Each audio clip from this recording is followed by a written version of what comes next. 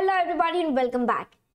In one of our earlier videos related to deferred tax, we have received a comment asking us that please I require more videos related to DTL. So this video is being prepared in response to this comment. Also, in case if you want any other video to be prepared, please put up the topic, please put up your doubt, concern in the comment section. I'll get back to you with the video.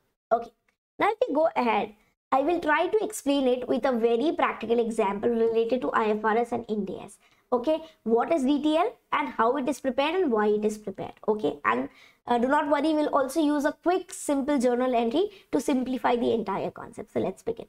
Now, if we talk about deferred tax, it is covered under IAS, International Accounting Standard 12, and Ind AS 12. Okay. Now, if we talk about this deferred tax liability, when does it arise? What happens? For example, if we talk about accounting and taxation. Okay. So, accounting has different rules, whereas taxation has different rules. We are applying Ind AS, IFRS, IAS, wherein for taxation we have to apply Income Tax Act 1961 or the relevant standard of that country. Okay. If we talk about India, and if we compare with Ind AS, it's Income Tax Act 1961. Now the rules provisions are different from accounting and taxation. Now what happens whenever you calculate any taxation, okay, on the books? So you would say book profits, and this is known as tax base. The book profits and tax base might differ. When you calculate using different rules, regulations, okay, it might differ. Now, for example, the book profits are of 200,000, okay, dollar. For example, here the tax base is, for example, $150,000. Example, the rate of tax is 30% and at the rate 30%. Okay. So your tax amount will be, if I calculate this, your tax amount will be $60,000 and it will be $45,000. Okay, please understand, very important, that this is known as tax charge. Okay, this is the amount that is required to be paid, to authority, okay, government authority, or you can say to the income tax department.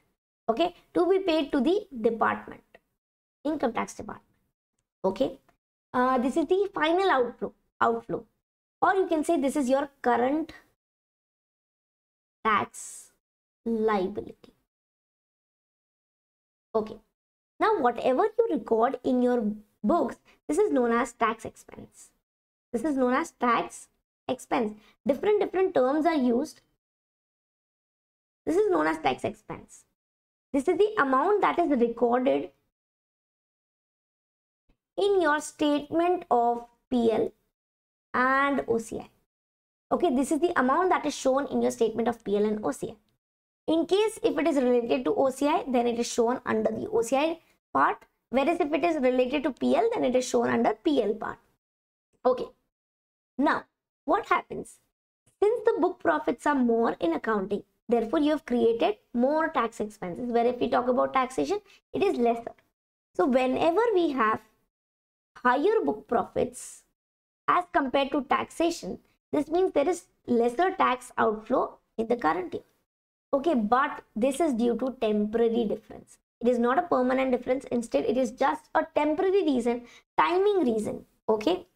And though something is disallowed in the current year, it's not taxable in the current year, but in the upcoming year, it will become taxable, and therefore it will attract future tax obligation.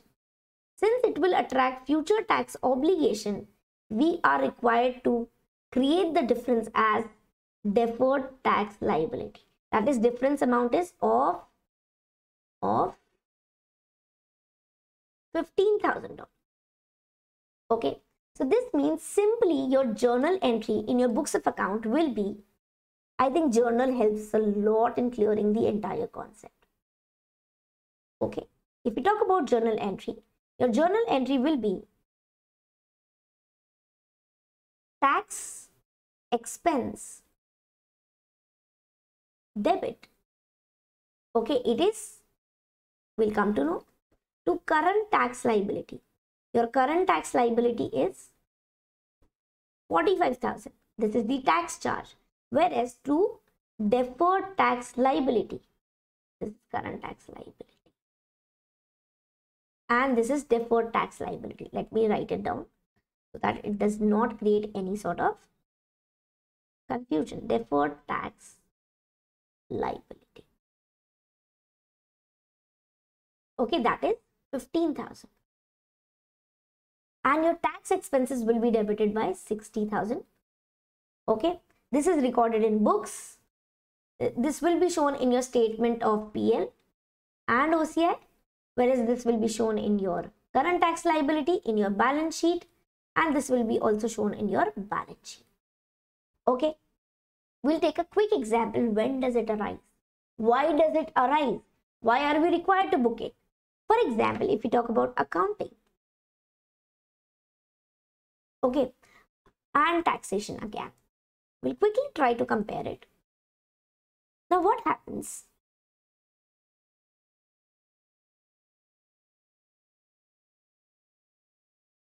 For example, fair valuation model.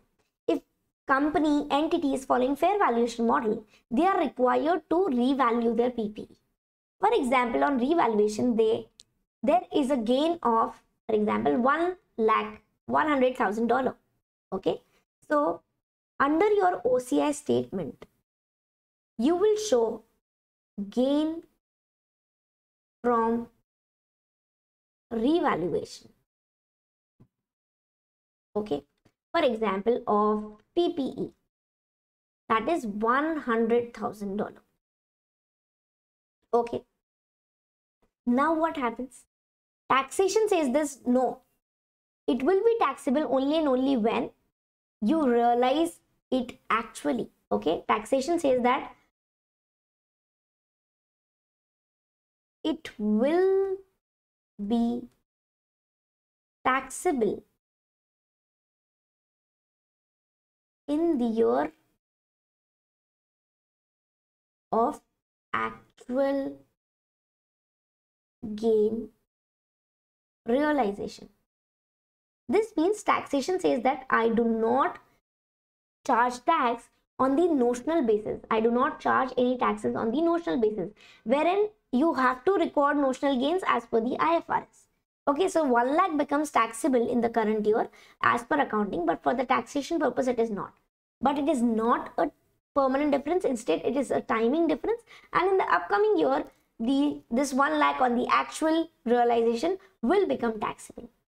So here there is a difference, and the difference is temporary. Since there is a temporary difference,